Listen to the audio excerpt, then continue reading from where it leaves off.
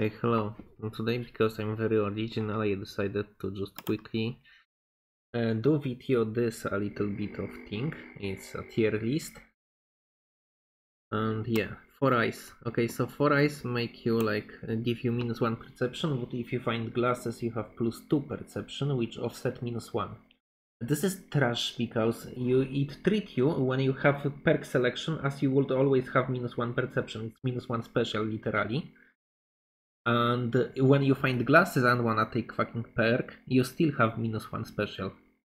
So good luck with that, nerd. Okay, so that's it.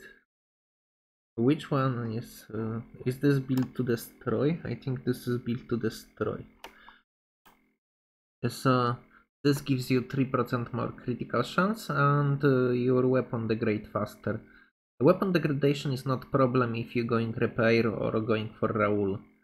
Even if Raoul doesn't take his perk for repairment, it's still great.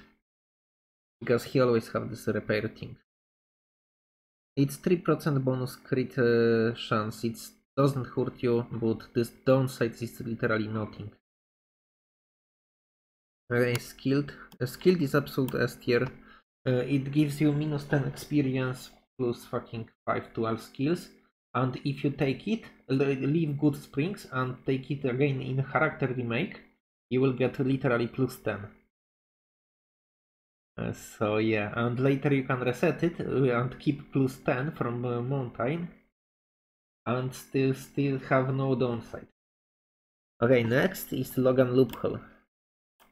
Logan Loophole cap you to level 30, but you can reset it on Big Mountain, which most players do because it's like best DLC command, and it gives you 2 times longer drag effects. It depends if you wanna be drag reliant, but it's extremely powerful early game to be drag reliant. It prevent addiction, which is ultra good, and it make drugs last 2 times longer.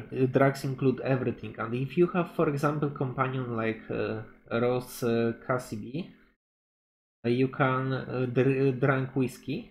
Get 2 times longer effects of whiskey, bonus effects of whiskey, and bonus DT from whiskey. It's so fucking insane. Altogether stack that, you literally gain here.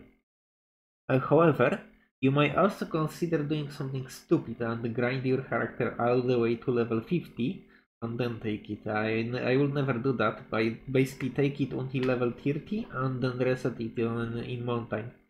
I don't hold it all the way to level 30, it's just like something, 26, 28, and just go reset in this psychological examination. Okay, small frame. It gives you +1 agility, but your bones break faster. It's usually when I finish like this Blue Mountain DLC, I immediately switch Loophole to small frame, and getting +1 special. Okay, a loose cannon. It's garbage. If you wanna toss spears, it's kind of fun for roleplay. Let's put it in C. It's very good for chucking spears at enemy if you have a lot of spears from Legion, but that's kind of like throwing weapons don't fucking works.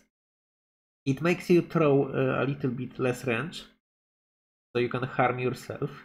It's not very good. Heavy-handed is pretty situational but good. It's basically very good for boxers. For pacifist is slightly okay. Personally, as pacifist, I still prefer taking Razor, but it basically gives you bigger punch for less crit chance. If you like rely on this shit, it's very good. I personally prefer Good Nature, however. It lower your weapon skills, but increase your good boy skill, which is often a notch. If you take it, you may often find yourself in problem convincing Easy Pete for explosives. Alright, claustrophobic is kind of garbage. It gives you -1 in indoors and +1 outdoors. So majority of the times when you wanna have bonus special, in my opinion, is indoors because it gives you the speed check chances, it gives you bonus luck, bonus intelligence. And this unlock additional dialogues or other options that you might wanna have indoors. So claustrophobic kind of works in this favor.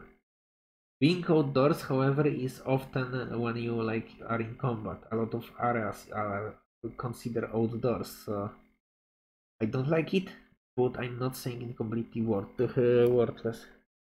Kamikaze is trash. I completely forgot what Kamikaze does. I'm very sorry, I need that. Oh no, plus 10 action points. So you have 100 action points.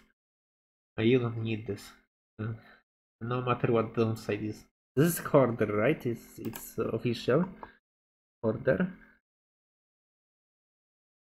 Hot-blooded Hoarder.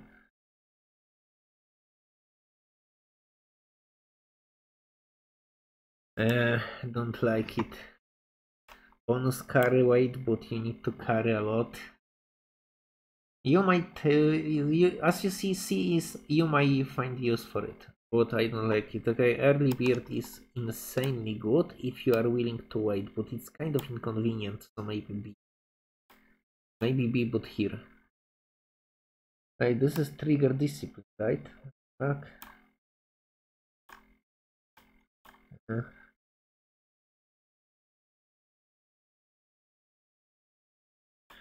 Hey, can we go? Oh, it's fun, it's roleplay. Wild Western is roleplay perk. I'm not sure if I should give it S, because I don't like it. Majority of Wild Western events piss me off. I like some of them, but most of them piss me off. In my opinion, you could take Wild Wasteland before you leave Good Springs. Pass Doc Mitchell speed checks to get bonus steam packs and bonus medicine. Find hat, take hat, and then reset it forever. But some people really like it, like bonus content, bonus events, like playing in different ways, so I'm not saying it's bad. This is Hot Blooded, I kind of forgot what it does. Damage when you get the damage, you deal more damage, but you have penalty to agility and fucking perception. It's with range or with every weapon? Hot-blooded. I never used it, honestly. Okay, since it's with every weapon, it automatically jump here because you can have it for melee, which make it very good. You often in melee combat get to this points where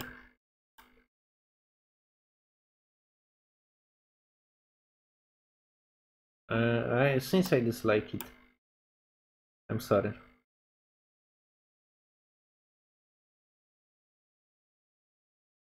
So let's move again. So trigger discipline have no real downsides, even if you end up losing durability in very good weapon early you found.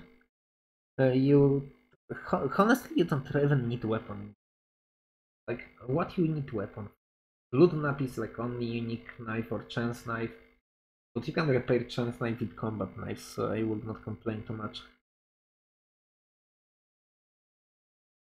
What weapon you need to repair often when I have it? I never needed anything. Maybe Christine sniper rifle or something like this.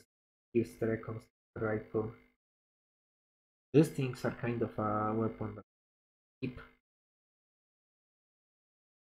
with you, but normally build to destroy have no downside, so there it is. A skillet can be taken multiple times, increasing your fucking skill points each time you take it.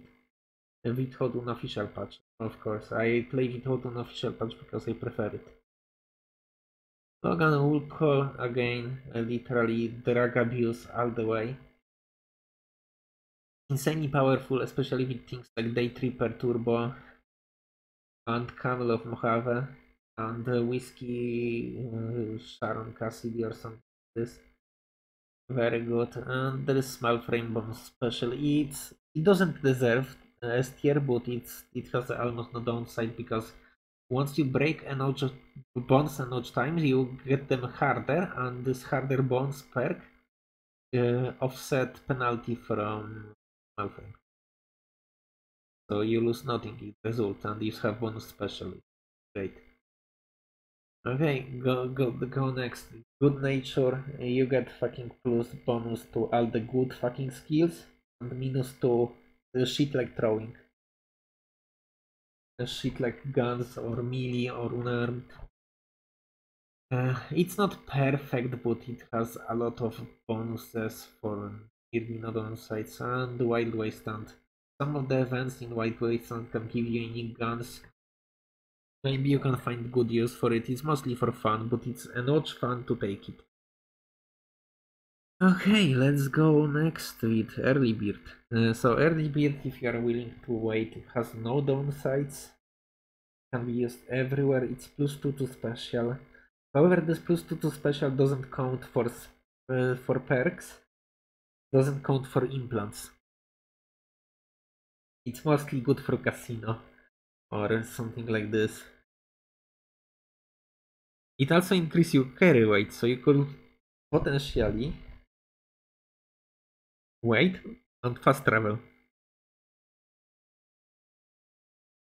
Yeah, heavy-handed, it's just this blunt damage type of build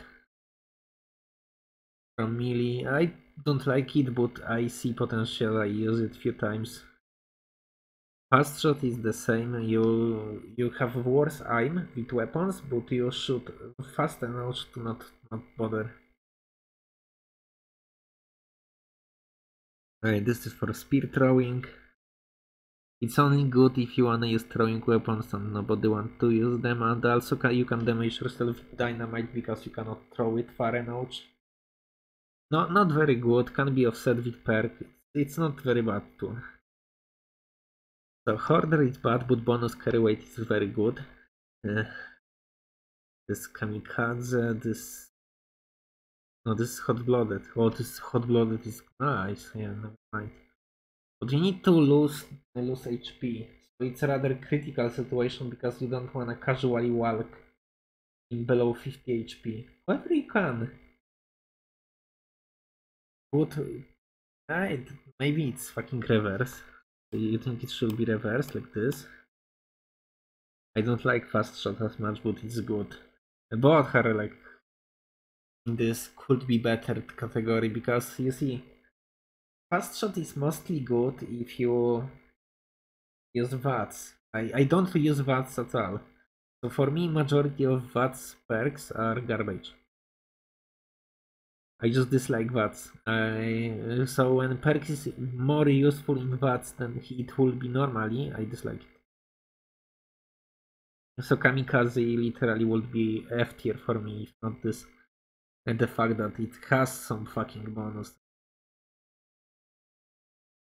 Yeah, that will be a final tier list. I don't know if I explained properly my way of thinking, but all this up to B tier are premium choices, the rest is more roleplay choices. This is fucking trash. Don't take it even if you wanna, even if you like permanently walk with glasses. The game will just not treat you well if you take it. It's just unfair because if this would let you offset like requirements for perks, it would immediately go to B. Because you could take glasses to just offset fucking perk requirement and be on your way. Bonus special when you perk. Not perfect, but at least has usage. When it's -1 to taking perks, no matter if you have glasses or not, it's painful. Have a good day and see you.